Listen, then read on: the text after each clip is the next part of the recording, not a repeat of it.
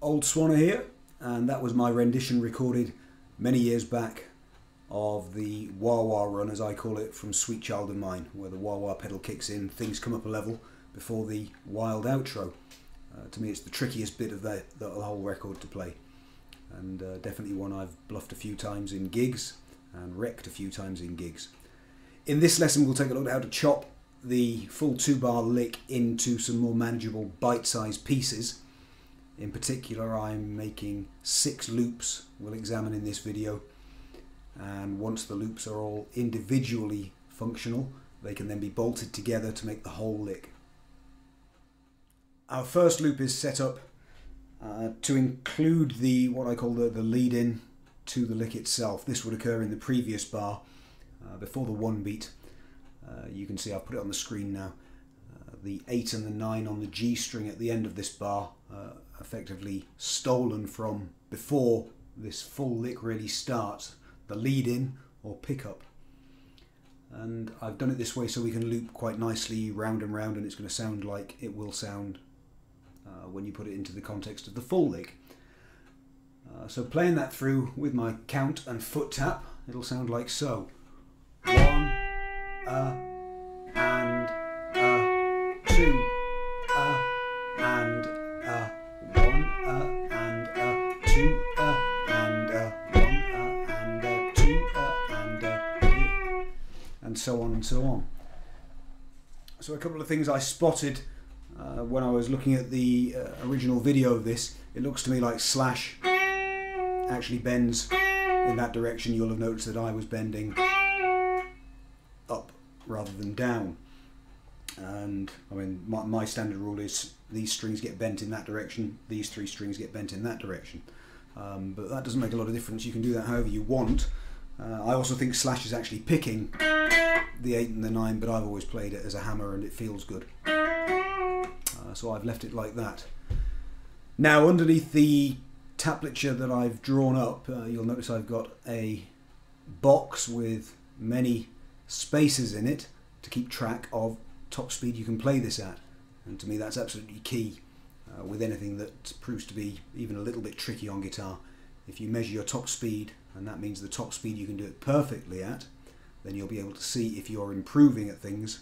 As your ease of playing improves, your top speed goes up, assuming you're allowing or only allowing the same quality through, which is where we say what top speed can you play that at absolutely perfectly. The loop I suggest for the second loop to build towards the full lick doesn't quite work as we'd like if we take it verbatim from the full lick. The problem here is, let me put that on the screen, if I run it as written, it's going to look like this. 1 and 2 and so you can see I finish, for me, on the 4th finger. For you it might be the 3rd. You can finger these however you like, but most likely you'll want to start again using the same finger we finished with, which is a problem. To start again I need to lift the finger, move the hand possibly, come across to the B string and start again. Which at slow speeds is doable, but as we get faster with this it's not going to work very well at all. I recommend a twist on this, which we'll look at now. My recommended loop then introduces this slight changing of how this is actually played on the record for practice purposes only.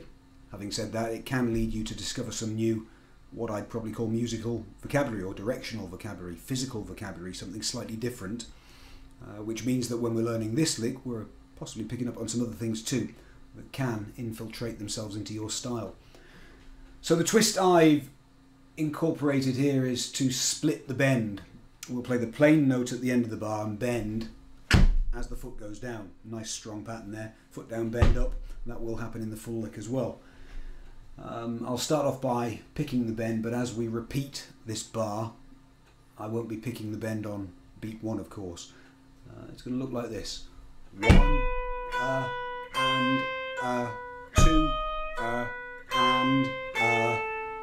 I've got no jump of finger, I can just loop round again with the bend. So I finished there, 1 and 2 and 1 and 2 and 1 and 2 and 1 and 2 and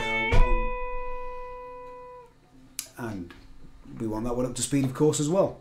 Record speed's about 125, I think. So if we can get it faster than that, great. Loop 3 is where we get the first slide that's in this lick.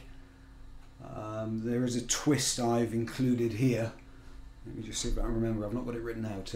Where are we? The lick as I've got it written here, loop 3. 1 and 2 and Here's the problem. If I finish on finger 2, that's what happens in the full lick. But that now leaves me with a problem, because I need for me, finger 4, for you probably finger 3, or possibly. I need to jump from finger 2 here back to finger 4 here, which is awkward. One way of preempting that, and again, including something that's possibly even a little harder than is involved in the lick itself, pushing you a bit further than you want to go, is to refinger. Let me replay that and I'll show you my recommended fingering.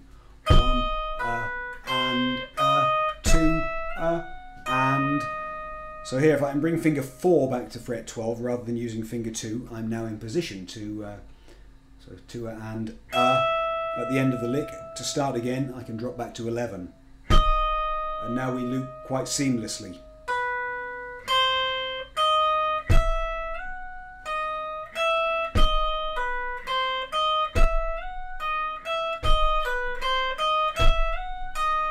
A good example of exaggerated practice where what we're doing in our practice time is more demanding than the lick itself, and that can lead to some pretty fast improvement. Make sure you measure and you'll see that. For loop 4, I've introduced another tweak to make things easier to cycle around and around seamlessly. I'll show you why and what I've done. Playing the loop as we got it on the screen, we're starting on 12, so 1 and 2 and. Now in the lick itself my next note would be finger 3, but it's another one where I want to start again with finger 4 back on fret 12, which is quite awkward. Or if you're playing this with fingers 1, 2 and 3 as Slash does, 1 and 2 and. You'd be finishing on finger 2, most likely, but then you'd want finger 3 here. If we omit that note completely, this is going to loop easier. And the way I tend to do an omission of a note in a situation like this is by introducing what I call a woodpecker, a pick mute. I call it a woodpecker because it's like a woodpecker's beak pecking on a tree. Let me demonstrate. So the loop as I've got it written with the woodpecker, which is the circle with the cross in at the end of the bar. Let me include that. 1 and 2 and mute. Now behind the mute I've got all the time I need to get from where I finished, which is on finger 1 here, but I want to start again with finger 4 going where finger 1 is. So with the mute, I come in, I mute the string, and as I mute, I move. And then I can put the pressure on with finger 4 on the down foot, beat 1. Let's run that a few times.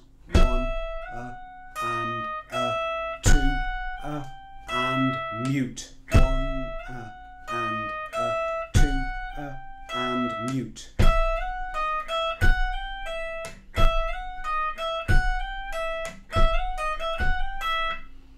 And the mute, very helpful if it's something you've never tried before.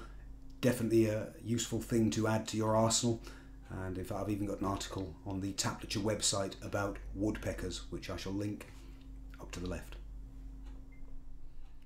Loop 5, I'm using the same idea of putting the mute at the end, and the reason for that is that taken as written in the full lick, the pattern would look like this. 1 and 2 and I'm ending on the B string, but I want to start 14 on the top E string.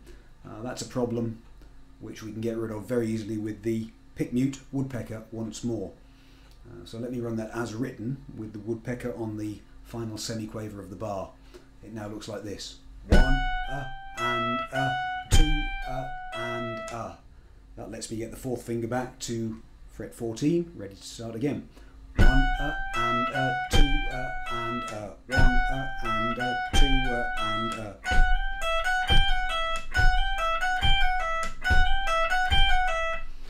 so that runs quite nice and definitely recommended. This sort of twisting, changing anything you like to get something that's going to work smoothly and seamlessly.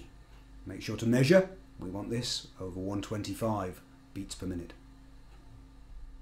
In loop 6 we introduce a couple of demisemiquavers, 30-second notes, which are twice as fast as the 16th notes or semiquavers we've been playing straight through up to now, really. Running that along with the count and the foot tap sounds like this.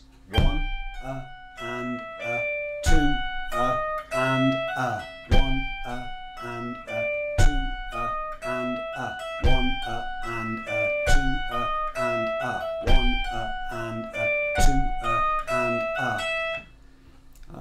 now it's probably not a big deal to get that working at this sort of speed, but if you have any problems with the demisemiquavers, the 30-second notes creeping in at the end, let's just have a little look at how we can get used to playing those in a fairly straightforward, step-by-step, systematic fashion. If there's a trick to this, it's realizing that there's nothing particularly magic going on. We're dealing with really what I call eggs and chickens, and I tend to discuss those very early on with students, in particular when teaching them to just do a basic strum. Something like that I end up calling egg, chicken, me and chicken, egg, chicken, me and chicken. And if that makes no sense, I'll put a link up to a lesson that talks you through that basic strum. The eggs and the chickens, as we make music more complex, still occur, they just pass by at a faster rate. But we can generally take them back to the real level of simplicity where we're really playing one note per foot movement. I'll put this on the screen now. So here is the beat itself that's got the demisemiquavers in, but underneath it I'll put the what I call double magnified version. So we were in 30-second notes talking about the demisemiquavers. If we magnify that to double the size so that one beat starts to fill 2, we would actually move into semiquavers rather than demisemiquavers for the fast notes. But if we magnify again, double, then double again, sorry if this sounds complex, hopefully it makes sense when you see it, we can actually look at the problem beat in very simple 8th note terms. Let's zoom in on that. So we've got the problem beat, including the demisemiquavers, drawn up, and underneath I have first doubled that from 30-second notes at the fastest into 16th notes at the fastest, but then doubling it again turns the 16th notes at the fastest into 8th notes at the fastest. So we're sort of just changing the scale at which we're viewing it. All that actually changes here is the foot tap, the notes and the shape of the notes. The rhythm does not change at all.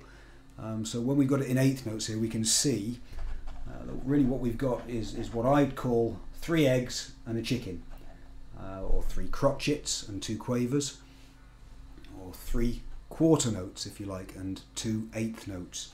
It sounds like this: 1 and 2 and 3 and 4 and 1 and 2 and 3 and 4 and... So egg, chicken, egg, chicken. And looking at it like that, I mean, the rhythm's just not especially complex. So if you have a basic grip on rhythm, that should be easy. As ever, I recommend running these things with the foot to really get the shape in there. What tends to happen as we play faster is we reduce the amount of foot movements, but that then relies on a stronger underlying structure to the shape of the notes in your head. So we can get that shape there, egg, chicken, but once it's into demisemiquavers at its fastest, we would only have 2 foot movements for this. It would still be though egg, egger on the down foot, and on the up foot egg, chicken. So dum dum dum da da dum dum dum da da dum dum dum dum, egg egg egg chicken, egg egg egg chicken. And if you'd never thought about things in these terms before, it might be a bit of a revelation, but very, very powerful. It really gets your head round the most complex of rhythms when you approach things this way. One last word on that. Instead of maybe the count, the one and adder, I might call that, which I'll stick on the screen now, to let us count the demisemiquavers. I'm not sure there's an official way to count demisemiquavers, but I've written it as one and adder, one and adder. But more visual than that, we can often replace the count itself with some words that describe what's happening. So one suggestion I've put here to get you used to playing this one beat in demisemiquavers is to call this, as you tap your foot, pick, pull, pick, pull off, pick, pull, pick, pull off, pick, pull, pick, pull off, pick, pull, pick, pull off, pick, pull, pick, pull off, pull. And they're hard to say. It's a bit of a tongue twister, but saying what you're doing can be quite powerful. For example, if you say pull, I think I just did actually in there. I think I said pull, but I wasn't pulling, I was picking. You become aware that something's not quite right, and it forces you to pay attention to that level of detail that really pays off, because it's programming your subconscious to do this stuff for you. That's when things become easy. That's when the magic kicks in, and what felt like a bit of a grind becomes music. With the 6 loops functional, it shouldn't be the biggest of deals to start bolting them together now to make our next building blocks, which generally is recommended a bar at a time. And to help these bars loop, again, I've used the trick of putting a lead in at the end. I've put a couple of woodpeckers in. Let's look at these 2 bars. So the first bar that becomes a good challenge to measure and get up to speed, but being half the size of the full lick, which is 2 bars, I would predict you can get almost exponentially faster improvement by looking at the bars individually than by taking on the whole challenge of the 2 bars together. It just always seems to be the case. I've proven this again and again. The smaller the pieces we work with, the faster we can get things up to speed.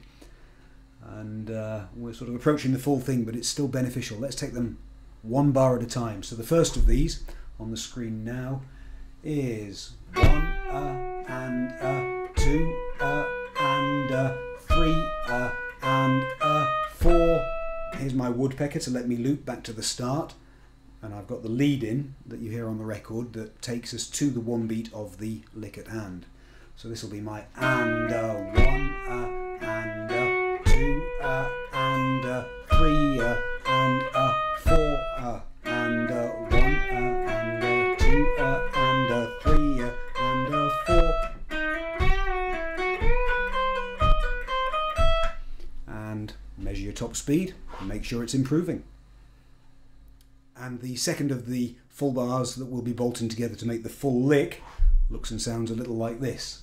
1 and 2 and 3 and 4 and 1 and 2 and 3 and 4 and 1 and 2 and 3 and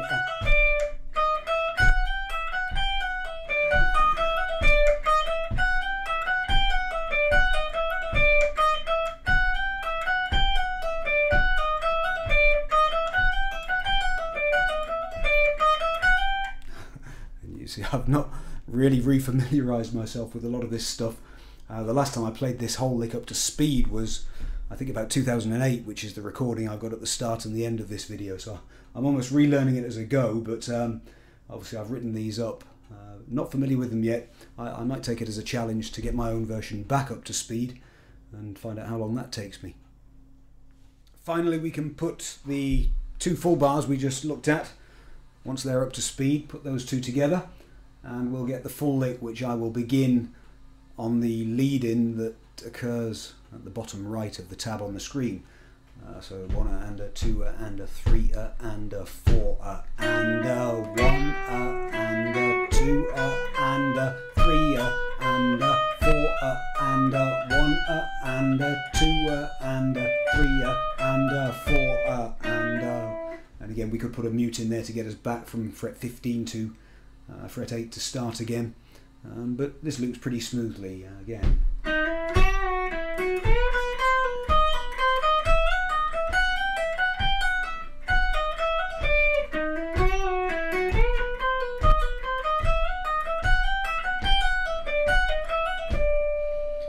And of course, on the record, that's going to lead off into the big bends and things like that, if I remember rightly.